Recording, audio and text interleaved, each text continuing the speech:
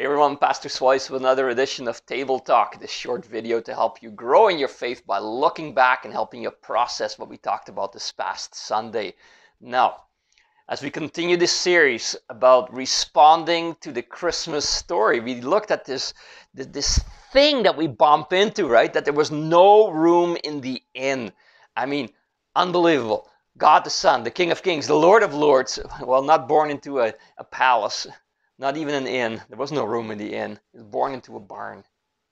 Anyway, we kind of looked at that, and at the same time then looked at Jesus' call on us to be hospitable towards other believers, to the foreigners, those outside the faith, if you will. And then, most foundationally, to himself, to Jesus, to be hospitable to Jesus. John chapter 1 tells us that, well, his own did not receive him, right?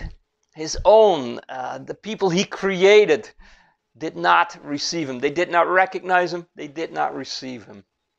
So we went from there and then kind of looked at this whole idea. It's like, okay, so what areas of life have I not let him in?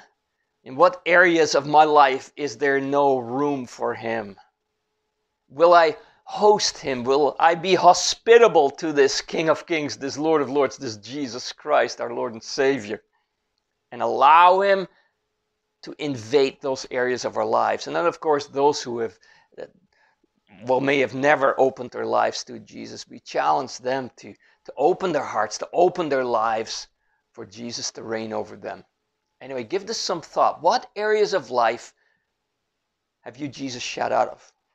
Confess that to him and give him give him room to reign.